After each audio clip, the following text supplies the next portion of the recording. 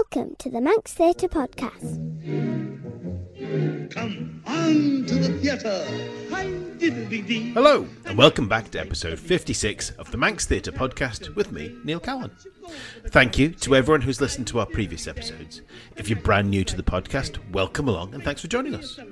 In this podcast, we like to try and keep you up to date with what's going on in theatre on the Isle of Man, chatting to the cast and creatives of upcoming shows to find out a little bit more about the shows and the people behind them, and also what our Manx born and bred performers are doing further afield. Coming up on this week's podcast. I'm joined by the director and leading lady of the Service Players' upcoming production of The Girl on the Train, which opens at the Gaiety Theatre this Thursday, the 27th of June. You can still listen to all of our previous episodes through all the usual podcast outlets and at manxradio.com/podcasts. Whilst you're there, make sure to give us a like and click subscribe or follow or whatever it is you need to do to make sure you never miss an episode. Now, in addition to this, if you're a listener through Google Podcasts, I've been told that Google are now closing this down and everything will be moving to YouTube. Now, once we're there, you should be able to find us under podcasts on the Manx Radio channel, so make sure you subscribe to that channel to pick up the podcast. Now, if all the podcasts are now on YouTube, does that make me a YouTuber? Anyway, last week saw the auditions for DCU's 2025 production of Chicago, with quite possibly the biggest turnout, with around 120 registering for auditions. Well, after a long week of callbacks and deliberations, the 35-strong cast list was announced on Friday evening. So, the principal cast, as it stands, is Velma Kelly will be played by Jordan McCormack, Roxy Hart will be played by Evie Skillicorn, Billy Flynn will be in the safe hands of David Artis, Mama Morton will be played by Natalie Smith, Amos Hart will be played by David Britton, and Mary Sunshine will be played by Jonathan Slight. The Merry Murderesses of Cook County Jail will be June, Bryony Grant, Liz, Alice Smith, Hunyak, Ellie Quayle, Mona, Eve Pazar, and Annie, Ellie Gould. This is fantastic news for Jordan, whose last lead role was Rizzo in Grease in 2022 for Centre Stage Productions, and for Evie, who was last seen as the mistress in DCU's Evita earlier this year. Make sure you keep up to date with what's going on between episodes by following Manx Theatre Podcast on both Facebook and Instagram, and at Manx Theatre Pod on X, or Twitter as everyone still calls it. Right, down to business. I'm joined in the studio today by the Service Players Director Kim Quine and leading lady Rachael Joughin, ahead of their upcoming production of The Girl on the Train at the Gaiety in about a week's time. Kim, Rachael, welcome to the podcast. Hi Neil, thank you. So, Girl on the Train. So this is your latest show production at the Gaiety Theatre in just over a week's time. This is an island premiere, isn't it? It is indeed, yeah. I think lots of people will know the book and lots of people have seen the film, which is very different again. The stage production, I'd say, is a nice mixture of the two. Oh, wouldn't you say? Definitely. Oh, yes, yeah. Takes all the best bits of the book and some bits of the film, but it's closer to the book. Oh, definitely closer to the book than the film, I'd say. Yeah, because the book was 2015 and the film came out pretty quickly afterwards in 2016, didn't it? So I'm assuming that the play has come after that then. So yeah, that's right. So the film, for some reason, they decided to set in America, which can't really figure out. Hollywood money. Yeah, why not? So yeah, this is not.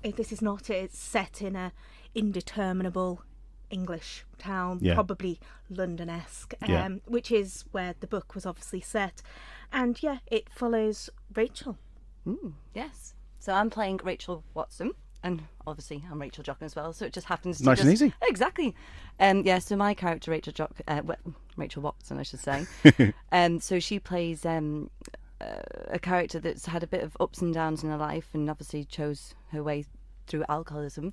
And then she spots a couple on the train that she just becomes so obsessed with, and makes up stories and things like that. And then the woman of the couple disappears, and she just becomes embroiled in just wanting to know what's happened to this woman, and there's just lots of twists and turns and lots of things like that, isn't it? So these are people that she's seeing from the train on her daily commute in and out. There's a couple that she sees every day on a train to work, and she just makes up these stories about them. She creates names, she creates jobs for them, she creates a livelihood for them, And and then obviously there's twists and turns where it might not be so true. And of course, with her alcoholism as well, there's the fantasy part of it as well. Oh, yeah. Oh, it's a huge fantasy thing for her. She just, like I say, makes up so much stories. It's just... I think with Rachel at times, throughout the story, you're not 100% sure whether what you're seeing is real or whether it's what's in Rachel's head. Yeah, her own fantasy. Yeah, because they talk about the book being an unreliable narrator. So that plays through with the play as well, then, yeah? Oh, yeah, most definitely, yeah. I'd definitely say I'm unreliable. And then there's the play. Yeah, exactly. Not true.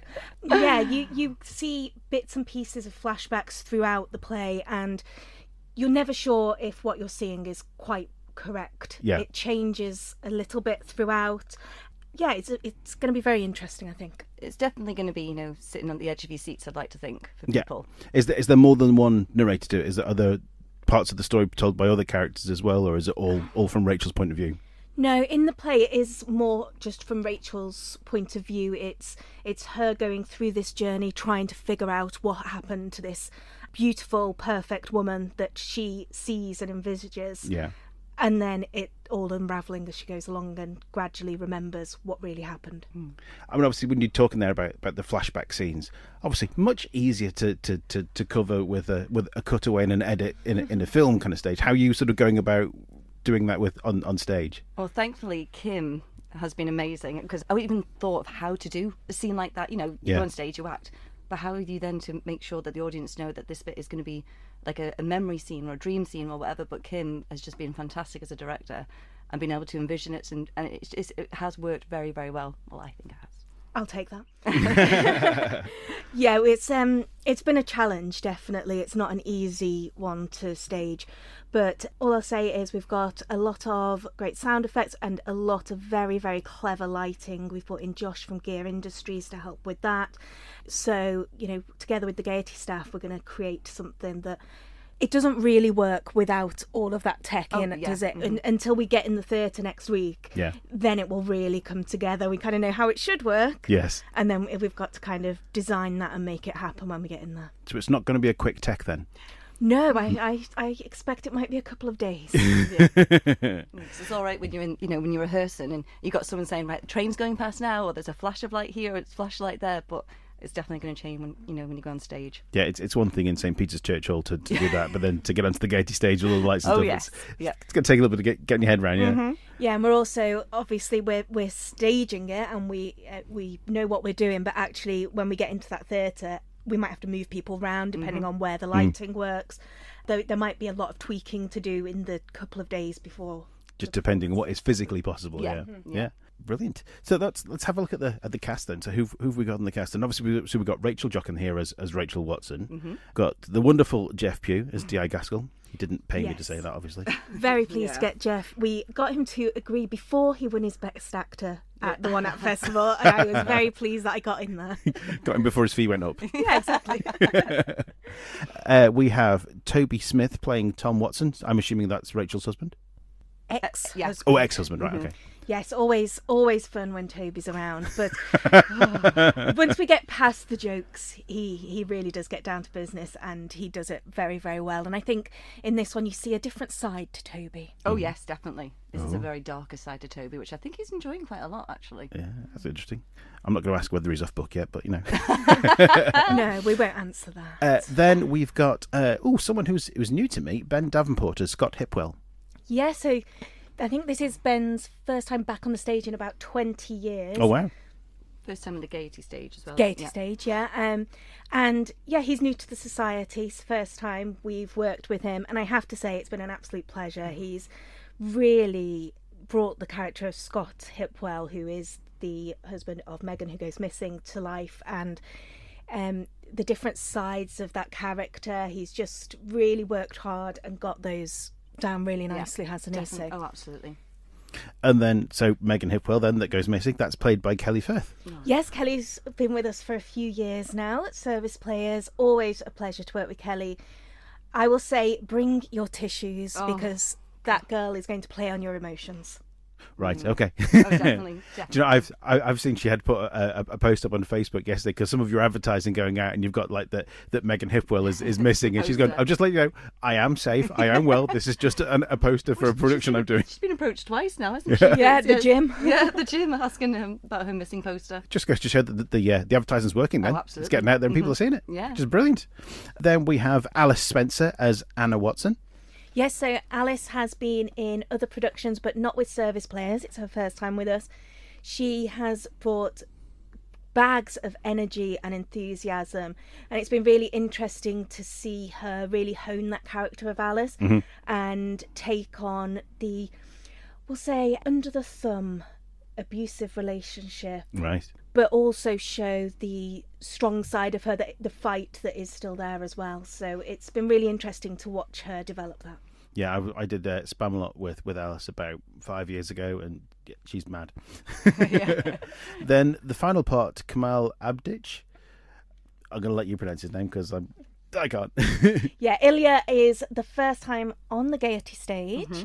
And he's been doing acting lessons and things as well. And you can really see that he's very, very concentrated on getting the exact emotions. His performance is very exact.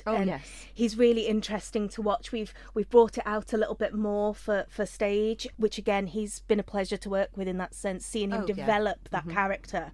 Because again, all the characters are really interesting. You meet them, they're introduced to you, and you think that you know them, and then as it goes on, every single one of them has twists and turns and changes, and you realise you didn't know them at all. Excellent. Oh, that sounds really exciting and interesting. So Rachel, you've been with the service players for quite a few years now, haven't you? I think I joined about 2013. Wow. So nearly 11 years now. So how did you get started in the first place? What was it that drew you into acting? To theatre world. Yeah, well, I was doing theatre, TV and film sort of like things, classes and stuff like that, and that stopped, and I thought, you know what, I really enjoyed acting. I love like getting out and to be someone else's character. And then I was lucky enough to come across the service players who were always wanting new people to come and join. So I was so embraced by them. So yeah, I just started with them, but my first ever time on stage actually wasn't with the service players. It was with the Legion players. Oh. Yeah, so that was quite fun in Spectre Calls. And then the year later, I did the one acts with the service players, and then I did A Lower Low, which was my very first play, and it was one of my favourites, I have to say. I absolutely loved A Lower Low. It's just such a good cast, and it just made me realise that I just absolutely love theatre, and I love the Gaiety. There's nothing better than standing on that stage, looking out, and just knowing that you're in such a beautiful place. Were you Michelle? I was. The French Resistance Fateur. I shall say these only bands. Yeah. Do you know, I went to see that, and I'm sat there in the audience, and I've watched A Lower Low since I was a kid, and it was on that night with H doing the inspector, and it was just the loudest penny drop I think I've ever experienced, as I suddenly realised that the reason why he is speaking so bad English, even though he's English, is because everyone is speaking French. Yeah.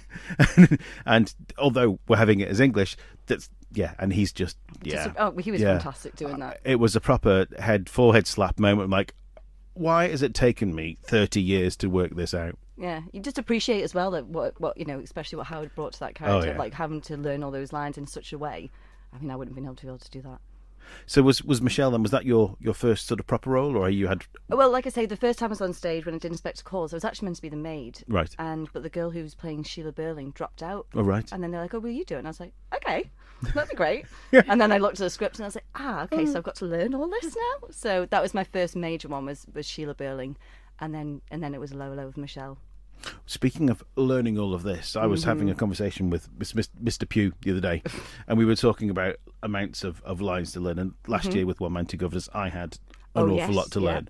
But I believe you have even more, because you're in every scene and everything is conversational and every other line is basically yours. Yeah, I'd say I'm probably on stage 98% of the time. I think I go off stage once. For the whole of 2 minutes, and that's it. So long enough to go to the loo, and that's it. Not even that. Not even that. And there's a lot of drinking through this, so yes, I'm sure there will be at one point. Yeah, Rachel has been, I have to say, absolutely incredible.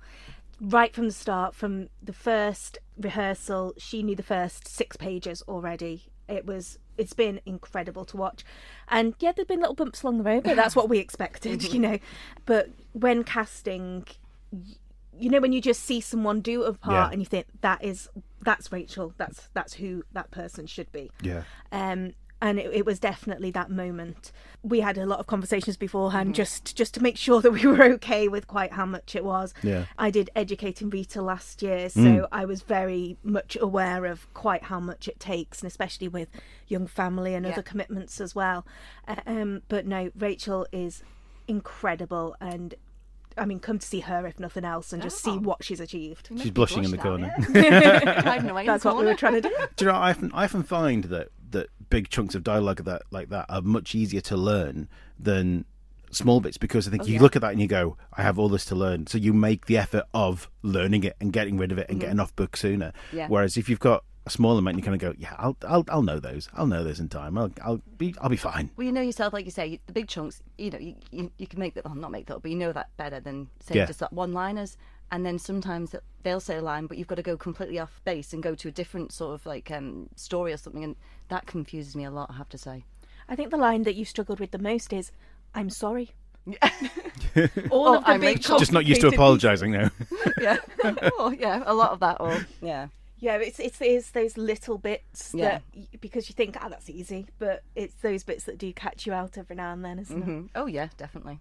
Yeah, so it's when it's like a dozen or so lines, and then you've got one line in the middle of it, and then there's another dozen or so lines before your next line, and it's like, I know I've got a line around here somewhere. When it comes, it's... Yeah, you're waiting. Okay, it's gone silent. It's time for my line. I mean, you know yourself, you can appreciate that, you know, that with like all those lines with you for last year. Yeah.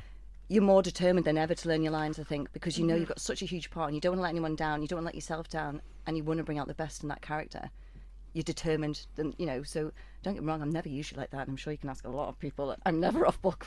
Did you find yourself at some point going, come on, I've learned 3 times as much dialogue, and you've only got 2 lines in the scene. Why haven't you got off book yet? No, because I'm just too paranoid thinking about my own lines. I'm thinking, because I'm so worried that I don't want to give them the wrong prompt, that I'm like, no, I can't. I don't feel like I can say anything to them just yet. Wait until after the play, and then I'll just say, you're rubbish. Right. I think all 3 of us, having now done these big roles that need a lot, and I think you know yourself, when you go for that, it's kind of your own personal challenge, isn't it?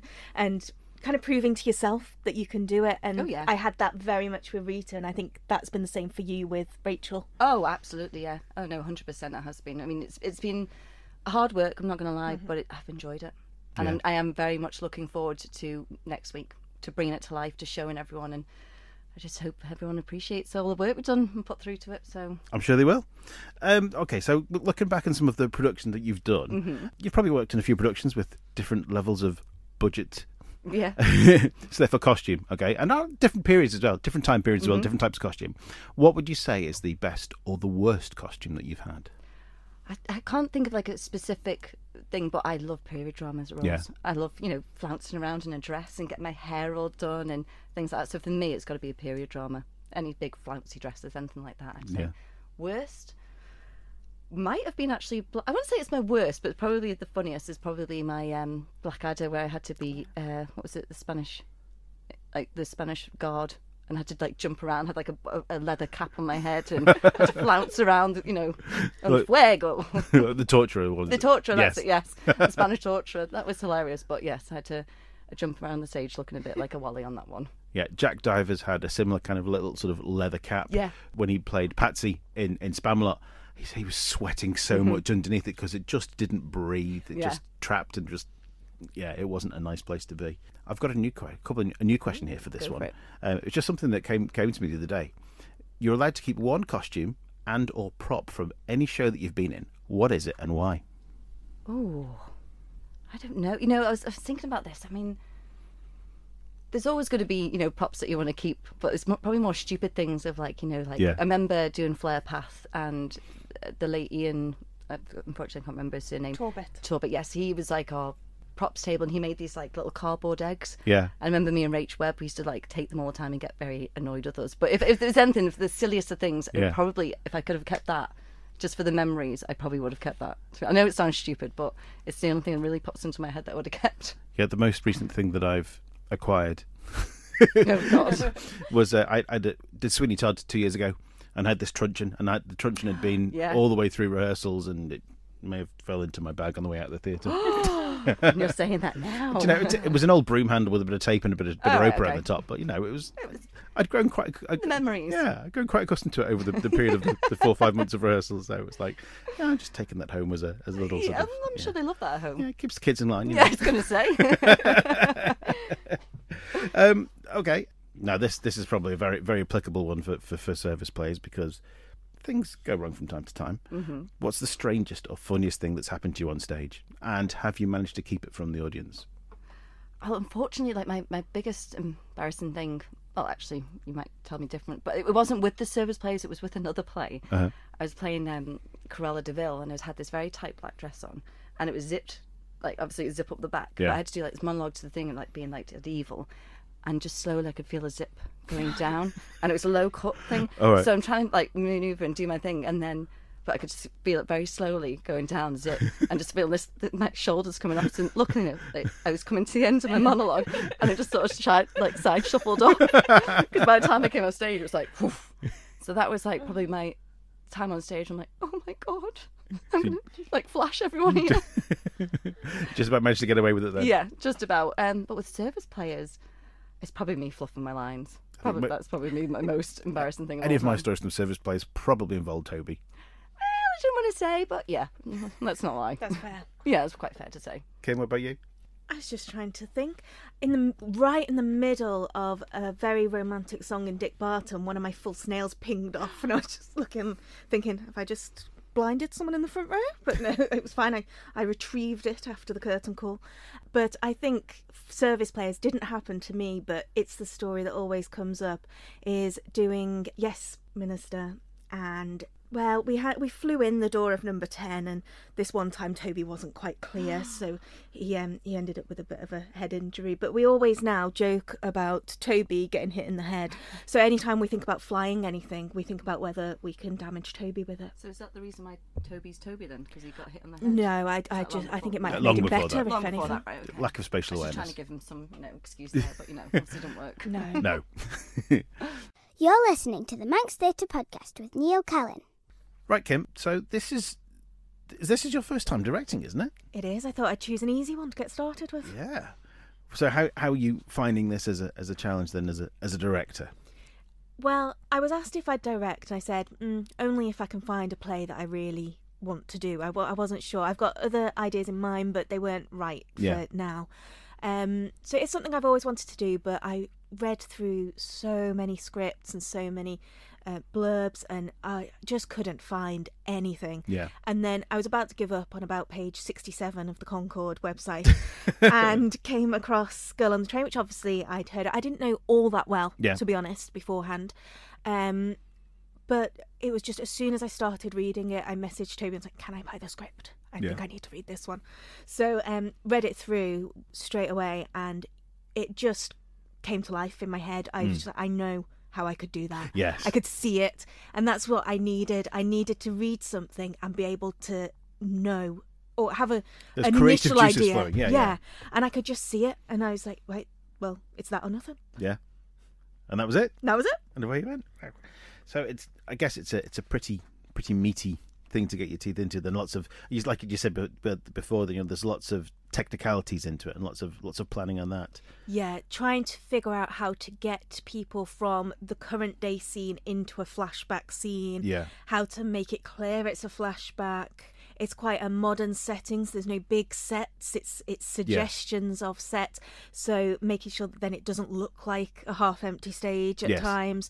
So lots of very clever lighting, and I said from the start that's going to be a real key. So we got in touch with a couple of people, and we were put in the direction of Gear Industries. So we had a meeting with Josh, and I was like, right, so I've got this idea in my head, which you're now going to kind of have to see if you can decipher. Started telling him, and he just got it as well. Yeah.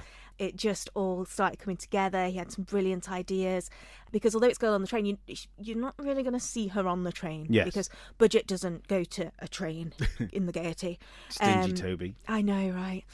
But I think you'll be surprised and impressed with what's going to come, and you will have that effect of train without physical train. I mean, there's things you can do with lighting that's a suggestion of a train, with a flash of lighting to think of the windows and trees and things going past. And yes, exactly. So you'll see. I'm not giving anything more away on that. Fabulous. Okay, I'm looking forward to seeing this. So, obviously then, with all of the sort of technicalities and things, I'm guessing you've probably got quite a big backstage crew to sort of help you with all the mechanics of things? Yeah, so not big as such, but very experienced, and people that we know and trust was really important. This isn't a show where you want to take any chances whatsoever. There's Someone a coming lot in for the first time. Yeah, there's a lot that could go wrong and really spoil that effect. So we've got Mike and Neil Callin, who are our stage manager and deputy stage manager. And they've been with us for a number of shows now and are just fantastic. What Mike doesn't know about the theatre isn't worth knowing, to be honest. No. So they have been fantastic, and I was very specific at the start that one of the things that is one of my bugbears is scene changes, and if they're really clunky and take too long, and there isn't time for them to take long in this. It's very much sweeping from one side of the stage to the other and getting stuff on and off. Because it'll destroy the pace. Exactly. So they've been brilliant working with that and sitting through and say, how many pieces of furniture, how many people do we need for each of those? When do we need the fly? When do we need this? So they've been fantastic. I've had my production team of Lisa and Toby Smith, who have been amazing as always in the background. Just couldn't do it without them, especially Lisa. She's just absolutely wonderful at this stuff, and I think all of us at Service Players would be lost without her. And I've had Viv, who is my assistant director. And yes, that woman can organise stuff. And that's exactly what I needed with this. There's so much creativity needs to go into making it work. I didn't need to be thinking about making props lists and costume lists and things like that. And she has just taken all that and done it wonderfully, and it's just all happens and things appear and these props appear and you think, oh, this is great. Brilliant. Well, it takes the pressure off you then, so you can just concentrate on what's going on in front of you rather than having to do all those jobs as well. Exactly. And she just understood what the vision was from the start, so it's been brilliant to be able to bat those ideas back and forth as well. And I have to say the entire team, both the cast and the crew, have been brilliant as well for suggesting creative ways to get round issues, ways that we could look at the staging and ways to make it all work. Because although I had the basic idea, I'm like, right, let's try it first, and then when it doesn't work, we'll figure out why it doesn't work. And every single person has been brilliant in coming forward with some really interesting solutions to problems or interesting ideas of how to make it even better. So some we've used, some haven't, but no, it's mainly nice. Toby's that you didn't. Pretty much, just nod and smile at him and then say no. But no, it's been really nice because I really feel like my vision from the start is coming to life, but even better from it feels like a real team effort on this one. Fantastic. And as well as all that, as if she's not doing enough, Lisa is also in corner calling the whole show. We have spent 2 hours the last week going through all of the cues. There's something like 87 lighting cues, about 80 sound cues, things flying in and out all over the place, all sorts of things going on. So yes, she's got, I don't know if she's regretting taking it on, but she's doing an absolutely fabulous job of that as well. Wonderful. I mean, I would imagine with all that technology, this is probably the most flying lighting and sound cues in any Service Players show ever. Yeah, I mean, the first page, there's about 10 different cues, and it's not even started. There's no dialogue yet. It sounds like a musical. It's going to be a lot of fun. Fantastic. Okay, way back in 2020, after the first big lockdown, we created our musical theatre playlist.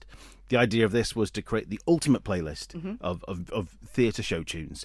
Neil King and I, who was my co-host at the time, we each put 10 songs in, so we had a decent base to start with, because no one wants to listen to a playlist with only 2 songs. It's a very short playlist. And then every guest that's come onto the podcast since then has added their own song. Now, we are getting quite a big list here now, and we're up to 97 now. Kim did previously have one on. She was in a couple of years ago for Dick Barton, and Kim chose Think of Me from The Phantom of the Opera. And now these songs are songs from shows that we've either performed, shows that we've been in, or they're just a favourite show or favourite song, or maybe something that means something special to you. that's why in mine I chose Seasons of Love from Rent, because we had a group of friends that sang at our wedding. Oh, that's nice. So that's one that I put in because it's something special, something really nice. So, Rachel, what song would you like to add, and why? Unfortunately, I've never been in a musical. As much as I would love to be able to get on stage and belt out a tune, I think I'd probably empty the theatre. But one song that comes to mind for me has got to be The Greatest Showman and This Is Me. I think the lyrics in that are just fantastic, and it always brings me joy and makes me sing along when I'm in the car, whether people want to hear it or not. Kim, what about you? What song do you want to add?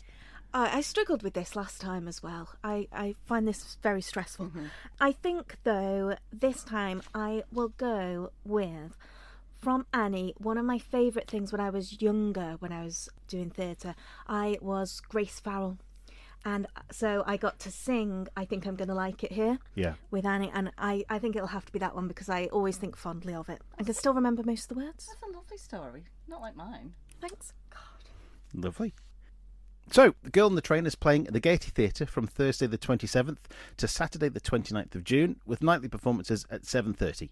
If you've not done so already, make sure to get your tickets from villagaiety.com or by calling 600 555. Kim, Rachel, thanks for joining me on the Manx Theatre podcast, and I wish you and everyone involved at the Service Players all the very best for The Girl on the Train. Oh, thank you very much, Neil. Speak to you again soon. Bye. Bye. You're listening to the Manx Theatre podcast. After a 20-year hiatus, Dramatis Personae are back with a production of Noel Coward's Private Lives at the Aeronauts Centre from the 11th to the 13th of July to celebrate Noel Coward's 125th anniversary. Private Lives tells the story of a divorced couple who, while honeymooning with their new spouses, discover that they are staying in adjacent rooms at the same hotel.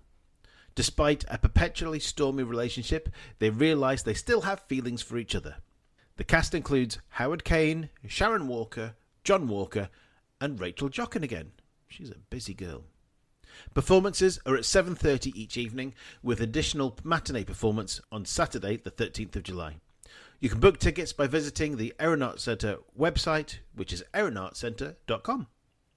On Sunday the 14th of July at 2 p.m, the DCU Choir are having their summer concert at the Aeronauts Centre once again.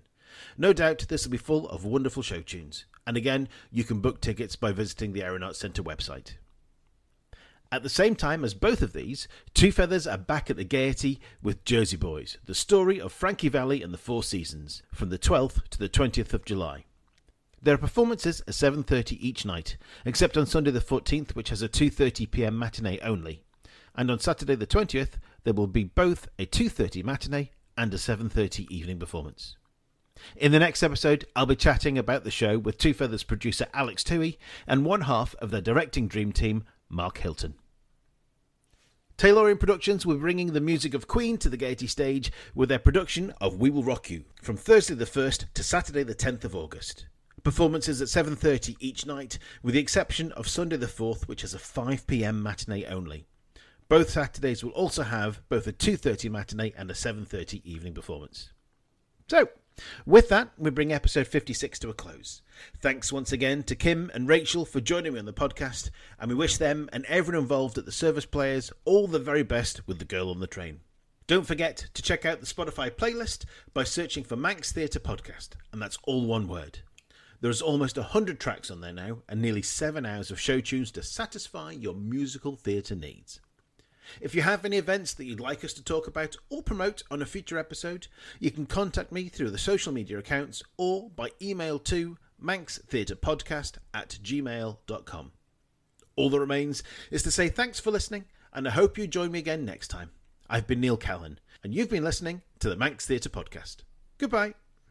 The Manx Theatre podcast, taking a look behind the scenes of Manx Theatre. And actors alive for me.